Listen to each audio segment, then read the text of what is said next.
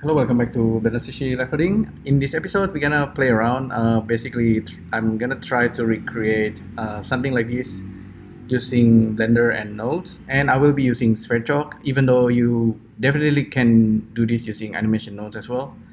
But I think SVerchok is easier because you already have all the nodes. So if you want to build something like this from scratch, you probably can using a little bit of math. It's not really that complicated, but I like the way SVerchok works. So let's just create that. So it's like a circle and then twist it, right? Indeed, it is really just a circle and being twisted.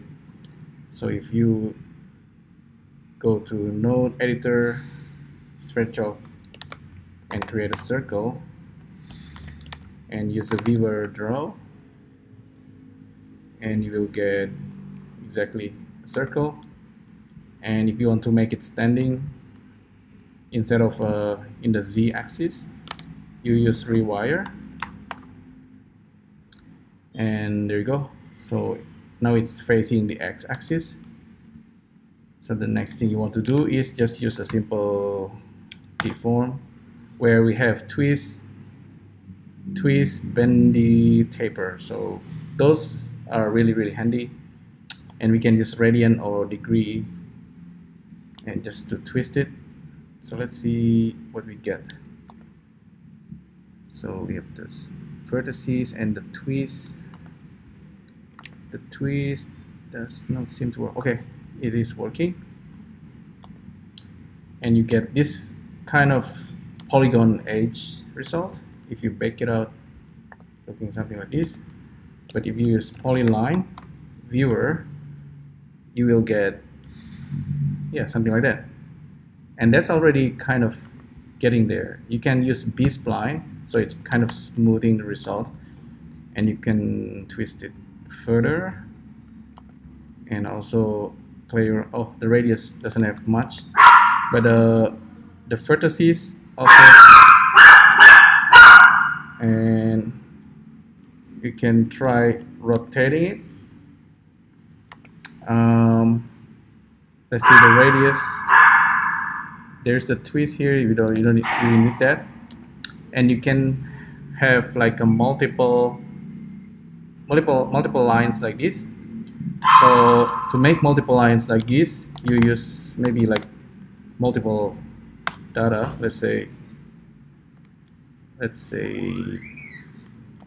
we're gonna use range, float, and we're gonna make 3 curve, start, stop the same, plug it into the radius. If I make a different number, we have multiple curve like that. So that's kind of interesting as well. Now here you can see we have 3 data, and if you want to make something like this, you probably want to rotate it a little bit, and you can rotate the result of the curve. So the rotations can be rotated like this. Simply plug this into the angle, and 180 or 360, and then actually maybe 180. So that's kind of giving us the result we want. Let me check 0 to 180, or use step or use the stop. Sometimes not 100% clear unless you look at it from the top. It's definitely need to be 360 or 270 in this case. Oh well, that's probably doesn't matter too much. Let's try just make this the same size. Okay, and then we can have a number. Let's make this 5, for example, and then so 5 plug into this guy. So yeah, I think it's getting somewhere. and we can further play around with the twist, and it's rather simple to make. Maybe if we can give it a color, will be more interesting.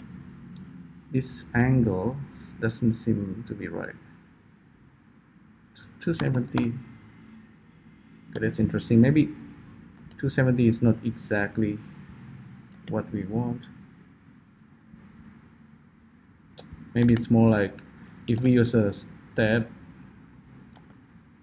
it should be like math 360 divided by 5, like that. Oops. And this goes in there, and the count from this guy. So now we have this setup. What is this? 3 rings. Okay, 3 rings, and we can increase the ring, and it should always cover the whole thing. So 3 rings looks like this, and you can further twist the angle, do things like that, increase or decrease the number of vertices. This is also kind of interesting. So yeah, there's a lot of variations you can create from here. So like I said, you can definitely build this from scratch, and maybe one day if you're really interested, you can see the answer by maybe Mr. Omar. So yeah, this was a challenge by Nikos Printos and for animation nodes, but I think this is the easiest way you can create using nodes, because SVerchok already have simple deform. And yeah, that's pretty much it, I think. So there you go. Hopefully you find this useful. Let me know what you think, and I'll see you next time. Thank you. Bye.